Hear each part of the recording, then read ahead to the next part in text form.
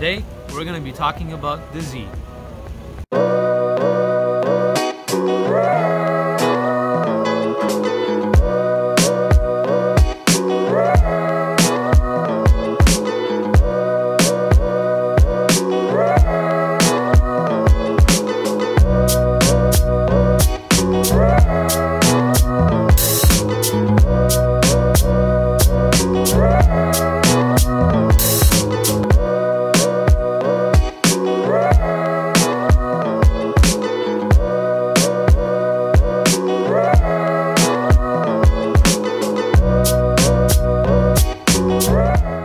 What's going on, guys? My name is Jawad and this is my 2017 Nissan 370Z.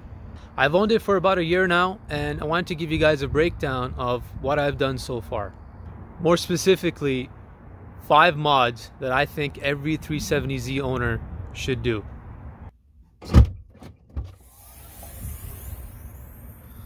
Mod number 1. Get rid of this thing.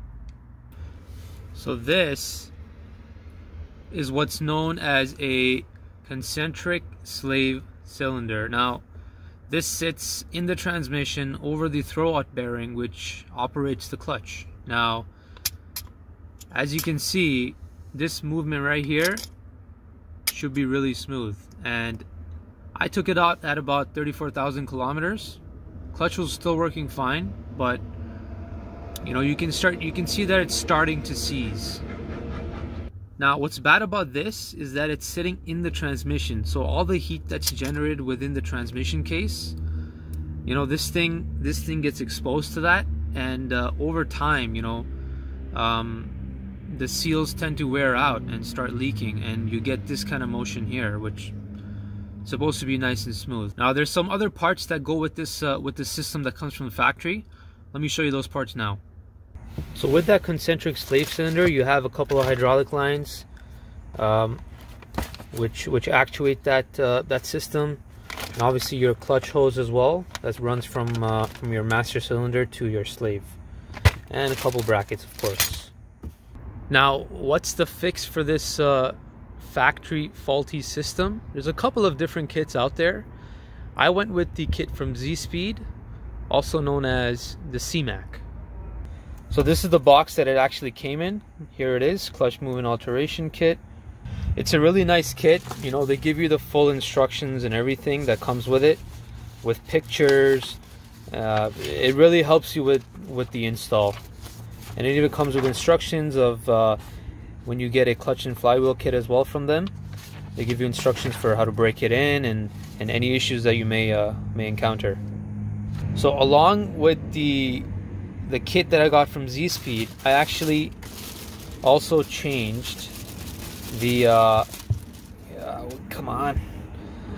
also changed the clutch master cylinder as well. A lot of people recommend to do it.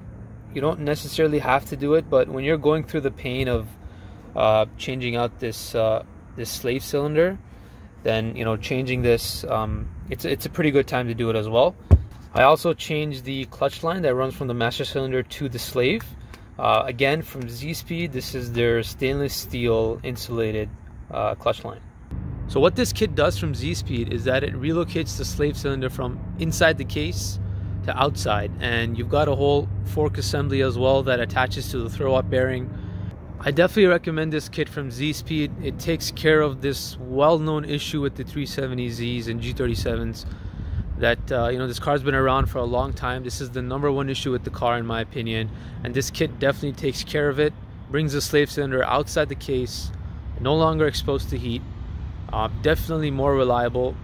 The other thing as well, with the factory system, I noticed the clutch pedal being very notchy and unpredictable. So when it came to shifting gears, you know, it was very difficult.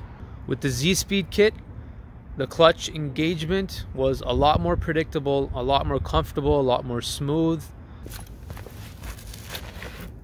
Mod number 2, clutch and flywheel.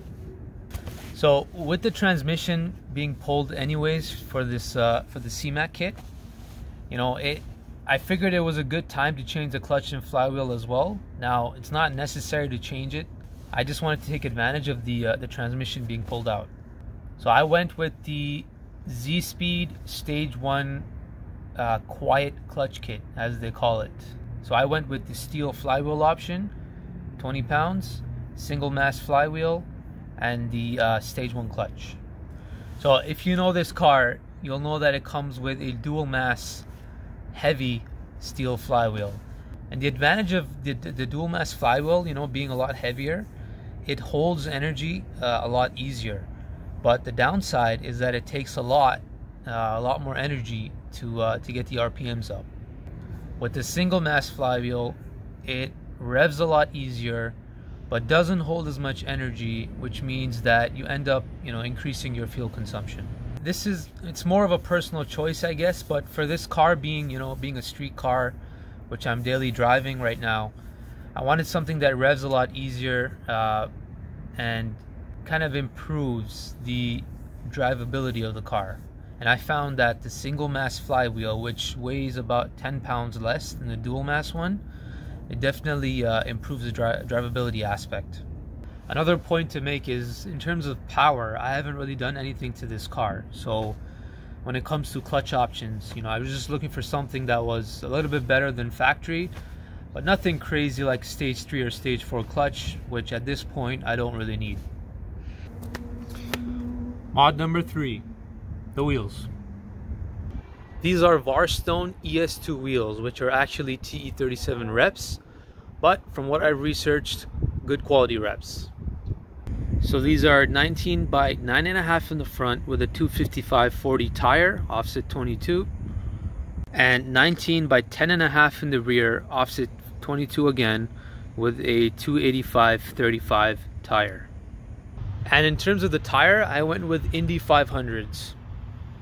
Unacceptable, I know. Look at this gap, 3 fingers at least. But I am on stock suspension right now, so that'll be sorted out soon enough. In terms of the fitment, front is, I would say, flush, maybe slightly poking. And the rear, flush, I guess you could also say that it's slightly inset. So I know the fitment is not perfect. You know, I'm on stock suspension. I'm on stock, you know, camber and tow arms, so can't really do much about the alignment right now. But for, you know, something off the shelf, it's pretty good. Now, there's so much that goes into wheels when it comes to fitment, when it comes to, you know, technical specifications. There's so many tools online. One that I would definitely recommend is Fitment Industries.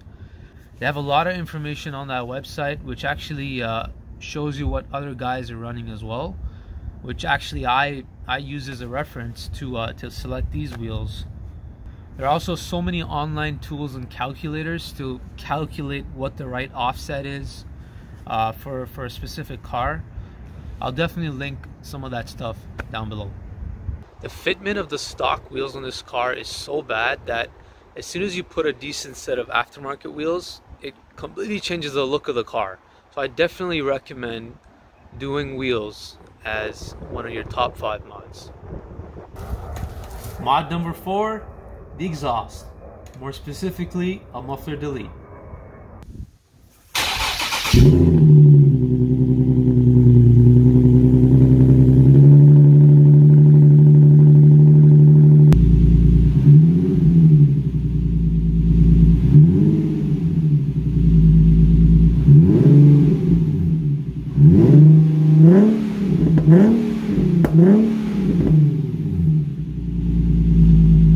Now, another part of this car that is just so bad from factory is the stock exhaust system.